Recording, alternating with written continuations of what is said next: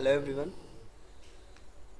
So students, in this problem एक stick graph दिया हुआ है and we have to find the average acceleration. So average acceleration is equals to delta v over delta t. तो इस graph से हम लोग फाइंड कर लेते हैं student. In between 0 to 2 seconds distance is 40 and time is 2. So slope से हमें स्पीड मिलेगा.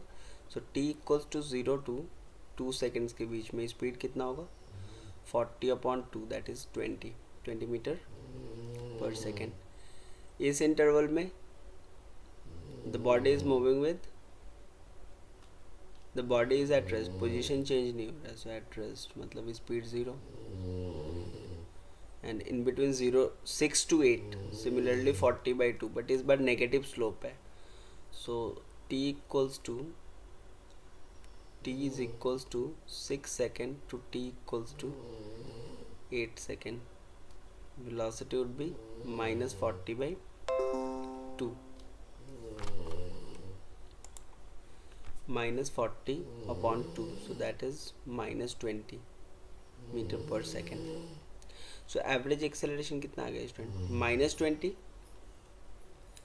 minus of 20 over total time, that is 8. So minus 40/8, so minus 5 meter per second square.